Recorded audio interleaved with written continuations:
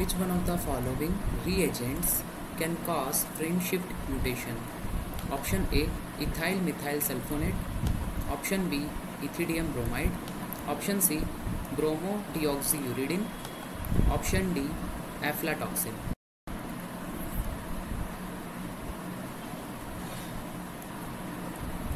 So the correct answer would be option B. Ethidium bromide is an intercalating agent that inserts itself between the pairs of the DNA. This insertion can interrupt the normal reading frame. Now the normal reading frame of the genetic code is disturbed during the DNA replication or transcription.